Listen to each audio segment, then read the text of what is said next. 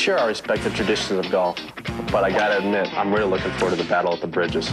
Like Mike's on the players, not exactly traditional, but it could be, enlightening. Sit down. Oh, you want me to call? Ching, ching.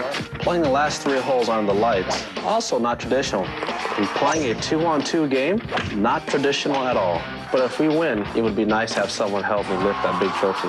Tiger Woods and Ernie Els face Sergio Garcia and Phil Mickelson. Lincoln Financial Battle at the Bridges, Monday night, 8 Eastern on ABC.